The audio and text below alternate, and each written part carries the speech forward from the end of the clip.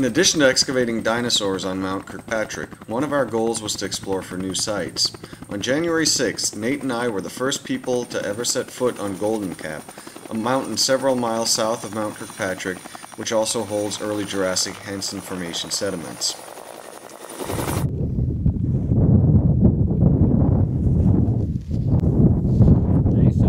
Makovicky and myself, Nate Smith, are up here on top of Golden Cap at about 9,200 feet.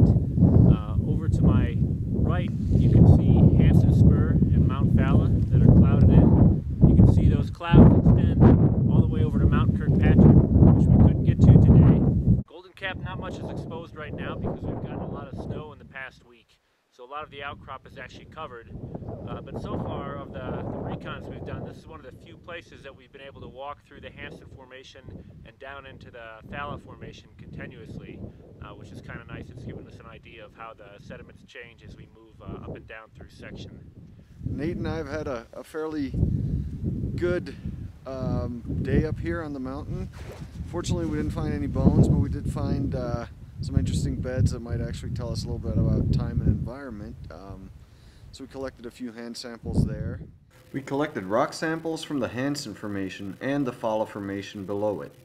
These samples are rich in organic material, giving them a dark, almost black color. Eva Koppelhus, who is our team palynologist, will study these samples for clues about ancient environments and also the age of the rocks. I'm Eva Koppelhus and I come from Canada. I'm a palynologist, and the reason why I came along here is that I'm going to see if I can find any spores and pollen in the Hansen Formation in the quarry where the Cryolophosaurus has been found. So this is a piece from the quarry, and as you probably can see, it's first of all very hard rock, and then it has a very light color, and that's a bad thing for palynology. If you look closely here, there is absolutely no indication of dark stains or anything, and that is probably a sign that there are no organic material in this rock.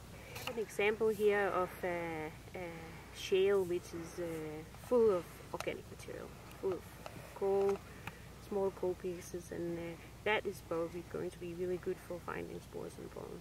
The reason why I want to find the spores and pollen is so I can say something about what kind of plants that grew at the same time as the animals, the dinosaurs, were around. The process for analyzing these sediments for organic material is that you take sort of a small amount of it to the lab, and then you dissolve all the minerals away with the hydrofluoric acid, and then you rinse what's left, and that is the organic material. And you, in some cases, you will color it to be able to see morphological features, but in other cases, you just put it in on a slide, and then you study it under a microscope, and in that way you can see what has been left of organic material there. And sometimes you can be very lucky and have very rich samples, and I am predicting that this is probably going to be a rich sample with lots of spores and pollen from plants that grew sometime in the Jurassic. So it's a time-consuming job, but it's very rewarding when the samples are good. By finding out what plants there are, I can say something about the environment, and I can also, in some cases where the stratigraphy is not known very well, I can sometimes be able to help solving the problem, how old it is or how young the material is. So there are many good reasons for studying the plants as well. And one more thing is that if it wasn't for the plants, there wouldn't have been any dinosaurs.